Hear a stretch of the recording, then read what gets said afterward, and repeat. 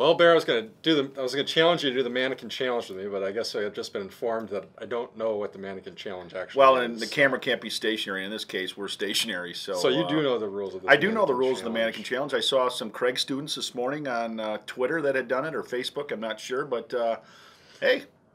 I thought you just had to Which that's normally what I'm doing at my desk anyway, so I wouldn't think it'd be that difficult, really. What do I do with my hands? I don't know. Who knows? Well, whatever. Yeah. We'll let people do that. I don't know what. Is that like this version of the Harlem Shake? I think so, yeah. I think it's similar, yes. Testing my weird knowledge. Or the Ice Bucket Challenge or something like that, yeah. Is there a charity involved with this mannequin I don't think so, unless maybe there should be. Like it's a department store or something yes. to buy more mannequins. I don't know. Give them to mine, sure, mannequins. Well, anyway, we'll get beyond that, and I know you're in a full-on rage today after this recent news, so I am. We'll get to that right away here. All right, good. As we start this week's episode of Extra Points.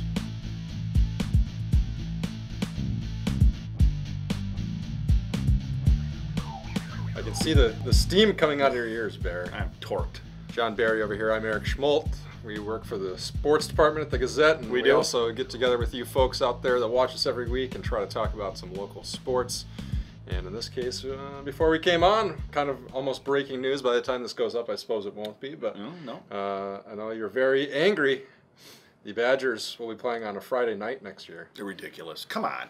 I mean, how much more exposure do you need in a conference that's making money hand over foot, and now you're going to go up against the sacred high school Friday Night Lights with a game against Utah State? It just, to me, it doesn't make any sense. I understand they want more exposure, but I think the Big Ten is fine the way it's been. I think the Saturday games with an occasional game before the high school season starts is fine, but Friday night at 7 o'clock, you're going against every other high school football school in the state, and I don't like it. Do you? I don't know. I'm kind of I see both sides of it. I mean, I don't think the Big Ten is lacking for any funding or money at this point, so I don't know why they needed to go for the money grab. But I also don't know. I'm not irate like you are, I guess. I think the people that are super tuned into high school football are still going to go to those games. If they have season tickets to the Badgers, they'll sell them to somebody else, and that person probably wasn't going to go to a high school game anyway. I know there's kind of the recruiting angle where players would like to go to Madison for the games, or the coaches would like to get out to watch our Friday night games, but I feel like for high school, there's 8 other weekends, and for college, there's 11 other weekends where you can get these things done. I don't know that it's necessary, but I don't think that I'm really all that. Well, and I think obviously I'm not that mad. I just think we're gonna have to let it play out and see what happens. There's plenty of people that are. I mean, there's people on Twitter that lose their minds. Let it play out, but I feel sorry for the smaller towns where sometimes Badger game days are really big for them. I mean. And now if it's on a Friday night, look at a town like Darlington. I mean, Friday nights are so big for them, and now you throw in a Badger game, and that's something that a lot of those people, that's what they look forward to on Saturday, is to watch the Badgers. And now you're kind of caught in the crosshairs. And like you said, I know it's only 1 week, but I just think, why not Thursday night? Why not? Why not one night earlier? And then if you don't play again until that following Saturday, or if you can have a bye the next Saturday, so you don't have that short week. I mean, I just think there's other avenues that they could have looked at, and but like I say, let's see it play out and see what happens. Right. I guess we'll have to see it 1 year and see if maybe it's not going to be that big of a deal. Some people are saying that the high school teams are going to change their games to Thursdays and Saturdays. I don't know if that's really going to be it seems like a knee-jerk reaction to me as well. There's also the I guess the teams that really get hurt are the teams that are home that weekend for high school, because you already have your base. You're going to have the parents of the kids that are playing, and your diehard high school fans are going to be there every Friday no matter what. But it's drawing in the casual football fan who says, "Oh, it's an early season, the weather's still good. Maybe I'll get out and just check out a game." And you're going to lose the ticket. And what in years past? What if Parker Craig fell on that night? That would be too bad, because in a city like this that really bleeds Badger red, it would be too bad to butt heads with the Parker Craig game, because that's the biggest game of the year. And I haven't looked at the schedule for next year. I'm pretty sure it's not on September 1st, but let's say down the road it is. I mean, that's somebody's rivalry game is probably it's probably going to be affected by it. Yep. Not ideal. I understand the people who are super mad about it. I don't feel super mad about it. I'd like to let's see it 1 year. Right. I agree. And if it's a disaster, then we can talk Yeah. about it again. And Yep. if it's not, then maybe it'll just whatever it is whatever. Yeah. Kind of like the McRib. I mean, it's you got to try it and go from there. Some people would probably disagree with you. Just Okay, say all maybe right. we don't need to try that. Is that still out there? Is that a I thing? think you could get it once a year, I think, but I'm not sure. Let's talk about the Badgers quick. Okay. Transitioning off of that, they found a way to get it done at Northwestern. I don't think it was I don't think anybody DVR'd it and was watching it over and over this week because it was not all that fun to watch. But they hadn't won there in a while. Got it done. Then we had the weird, awkward spot of having to root for Ohio State, which I never like to do. But I'm also never going to root for the Cornhuskers. No, so not at all. There was. To see them get throttled was fine with me, and now the Badgers are set up. You guys 3 games left, probably 3 of their easiest games of the season, you would hope, and they have their way paved to the Big Ten championship game. And that's all you can ask for. And again, if you'd have come into the season and at this point would have said that they would be 7-2 and ranked 7th in the country or 8th, whatever they are, I would have said, okay, sign me up. And here we are. And Illinois, Purdue, Minnesota, certainly 3 games are going to be heavily favored in. That brings us to the Big Ten championship game where I think you and I both agreed we'd rather play Michigan than Ohio State just because I think they match up better. But just to get to that point is crazy. I mean, it's crazy to think of the fact that, right now when you look at Wisconsin, the basketball team's ranked 9th, the football team's ranked 7th, the women's hockey team is ranked 1st, the volleyball team's ranked 2nd, the cross-country team is ranked in the top 15.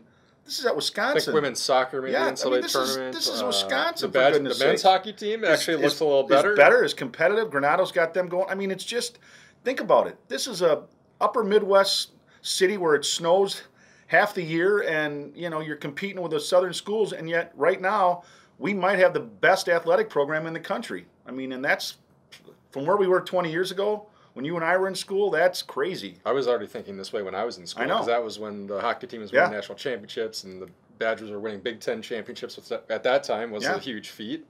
It's just, and it's just hard gone to fathom. and gone further and further every year. Yeah, and like you said, with the football team, let's get healthy, get these wins, focus on the Big Ten championship game, and I don't think there's any doubt Wisconsin wins the Big Ten championship game, they will be one of the top 4 teams. They will be in the playoffs. It will be interesting to see how that shakes out. I don't think many people will give them a chance to win there. No, Alabama would beat them. Alabama would beat them by 3 touchdowns. I mean, in the Big Ten title game, even. Right.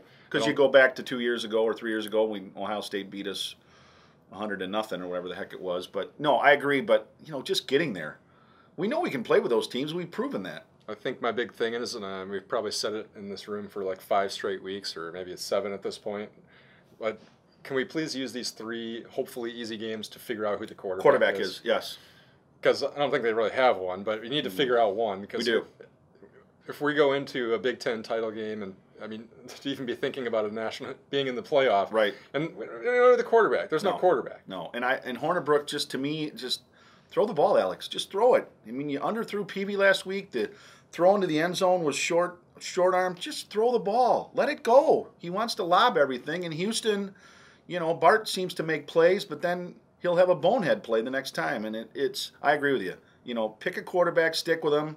I know it's nice to have a reliable backup, which we've had, but I'm with you. Let's go with a one-man committee. It's kind of worked. I mean, when Houston's come in, he's led some drives and things like that. But if we're getting to these championship games, and it's not going to work there. So what's winning us games right now? Right. Our defense. Yes. The defense is winning the games now. So I mean, if we give up 7 points a game, I mean, you and I could quarterback and probably find a way to win. Well, I could.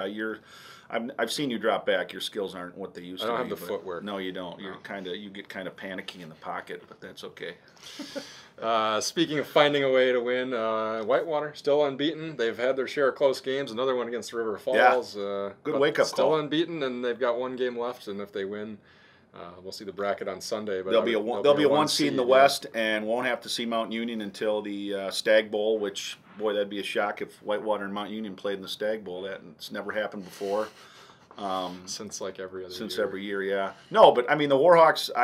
Like I say, I was covering state soccer, and saw Twitter that they were in overtime, and I thought, wow, that's what's going on. It's River Falls. I mean, I was surprised by that, but maybe it's a good wake up call. Maybe Coach Bullis, those kids quit reading all the clippings and everything else, and say, hey, look, we got to show up and play, and they found a way to win. Good teams will do that, and now put that behind you, move on, and focus on the task at hand because the playoffs are 2 weeks away.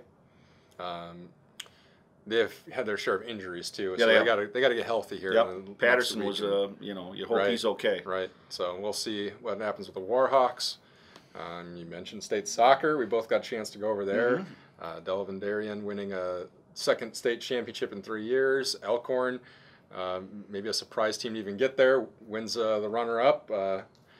Southern Lakes soccer. Boy, stepping up. Impressive. Yeah, and start with Elkhorn because obviously they were in a position where were they happy to be there? Yes. Were they competitive? Certainly. They won their first game, and then I think just Whitefish Bay, just a better team. That program's just been around. I mean those kids were better.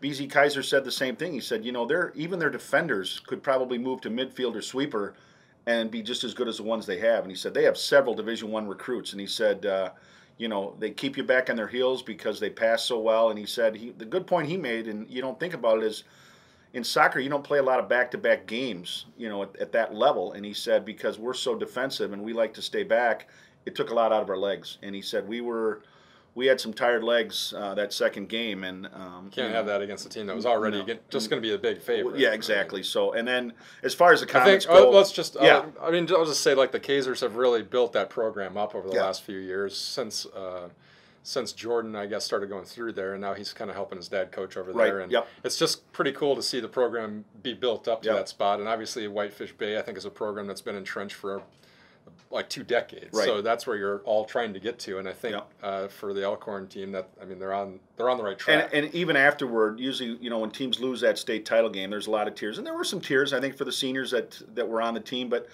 they had no trouble hosting that the silver ball because they realized that, hey, what we did was pretty special, and we're young, and we can build off of that, and I think that's what they'll do. And I think it was a good story with not the perfect ending, but certainly runner-up at state. There's nothing to be ashamed of there. And the Delvendarian program alive and well with Mike Marsh as well, and Crazy. I don't think they're going anywhere. They did have 15 seniors, but plenty of talent that's coming back, and as you kind of alluded to, they could have won 3 in a row. Kind of stumbled on their way to state last year, but won it in 2014. Won it in 2016 in Division III, and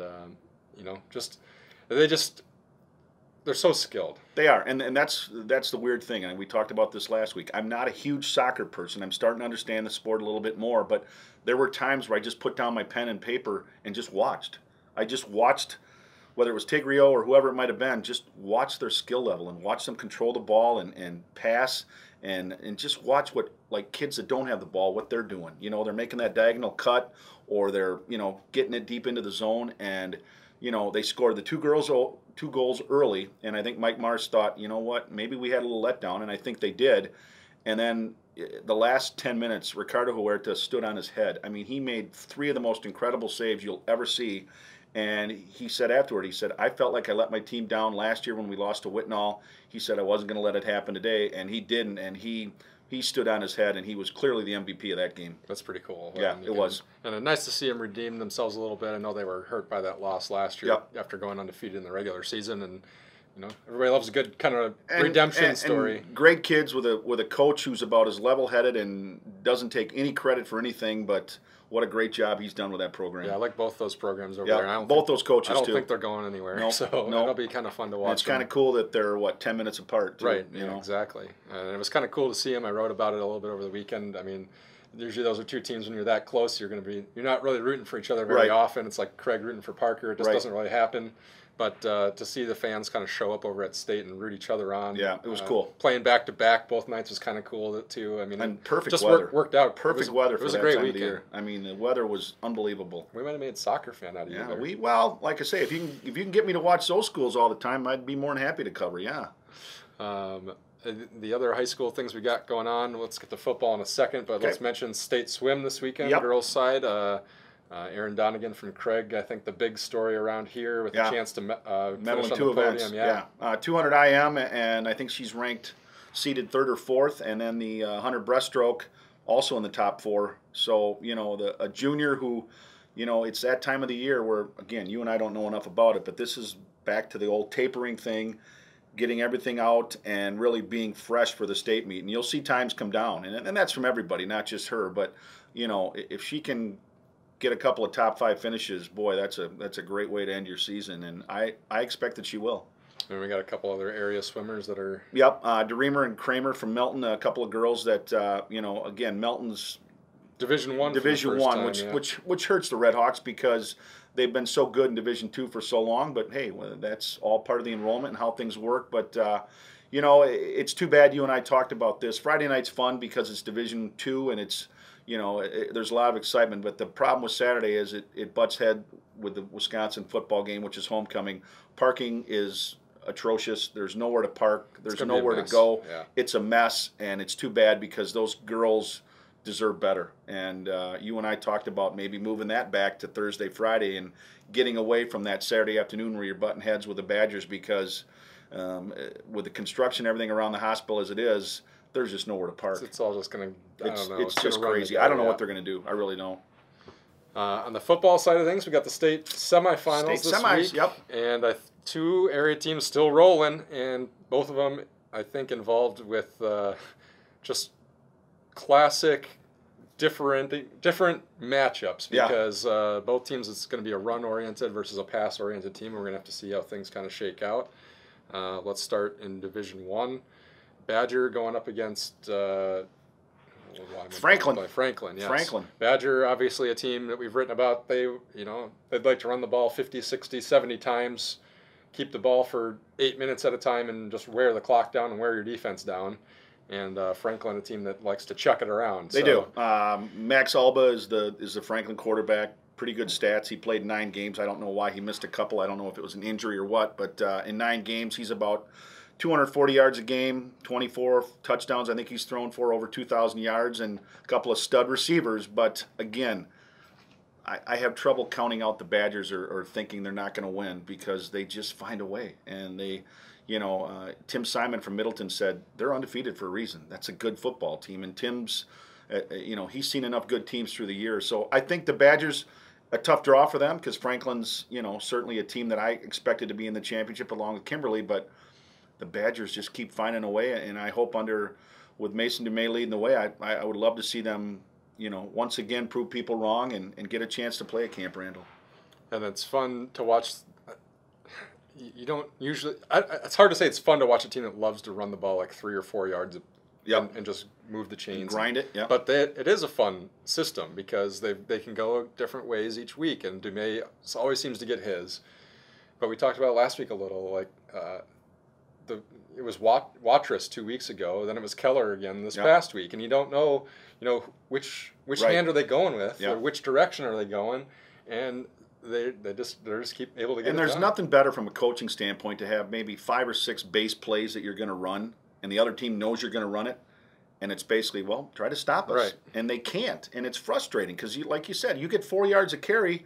You're going to get a first down every time you have the ball, every series, and it's. As a defender, you think, oh, we only gave up 4 yards. That's pretty good. But when they do that 9 times in a row, that's 3 first downs and you're 5 minutes off the clock, and it's nothing's going to change Friday night. And when you look at Clinton, it's the same thing. Tony Weiss is the top-ranked quarterback in the state for Cedar Grove, Belgium. He leads the state with 50 touchdown passes. He's about 300 yards per game, right around 295, something like that. He's safe to say Clinton hasn't seen this kind of offense all year. And Jeff Spivak, when I talked to him earlier, said, what a contrast. He goes, we go from one of the state's best running backs, Evan Gates, kid from Lancaster, who now leads the state in rushing, to basically the state's top drop-back passer who at 6'3", he said he's about 200 pounds. He stands back there, and a lot of quick strikes, quick passes, and Jeff said, it's a challenge, but it's one that we're looking forward to. And you've talked about it, and I've talked about it. With that secondary led by Jordan Jones, athletic. And they'll make plays. Jeff said we've got to get pressure up front on the quarterback. But, in the same sense, you've got Cedar Grove Belgium's got to prepare for a no-huddle Clinton offense. It's not easy to prepare for either. So you're right. Both games. It's kind of interesting how that worked out, isn't it? Yeah, it is. And it's who's to say it. I think to this point, a lot of years in the playoffs, these passing teams would have fallen out maybe by now. Maybe not all of them, but some of them, because the weather would be weird one week. And so we haven't had that weather to take it out. And I talked to Jeff, and of course he won't let me pick him. He said, you got to pick us to lose because it goes right up on our locker room bulletin board. I said, okay. So I picked him to lose by 1, but I got a feeling the Cougars are going to find a way to win. I really do. That would be. I don't know all the stories around the state, and obviously there's only going to be 14 teams that get there. I don't know how you would find a better story around the state if they get there. You're exactly right, because so they've many won of the teams, one playoff game ever in their history. And so many of the teams that are going to be there have been there before. And that's what I touched on this week in my football weekend column, was just how it's the same old, but not for a school like Clinton and a community that right now is riding it. And there'll be a large caravan making the trip to Slinger. I can guarantee you that. I will say this too. Coach Spivak's been passed over for some jobs around here. Yes. How's that worked out? I hope some administrations have taken note. I mean, good for Clinton. They've got a young and up-and-coming coach and a guy who's the athletic director now. He loves it there, yeah. Good for him to make it there, but I think some people missed this a little bit. They missed the boat on him. Yes, they did. So congrats to him and the Cougars for getting to where they're at. And hopefully it keeps going. Yep.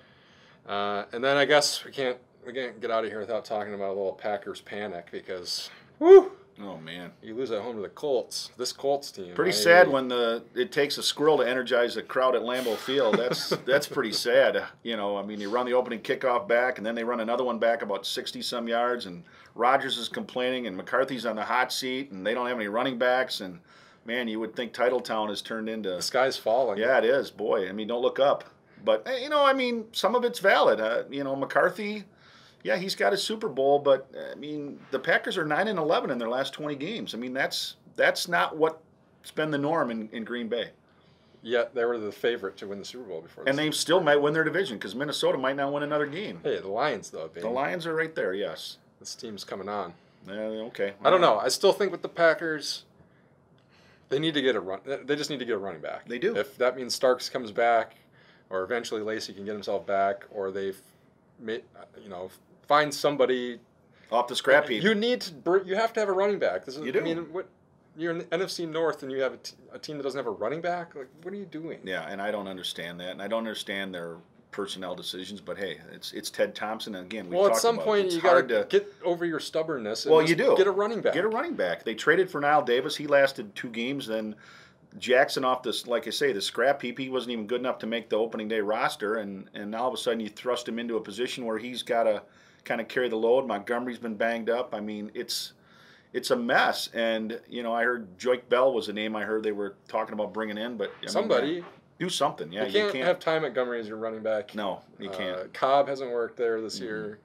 Teams aren't falling for You can't convert somebody mid-season to a position where he played it at one point, but he hasn't played in a while. And Ty Montgomery's not very big. No, I mean, he'll get eaten up.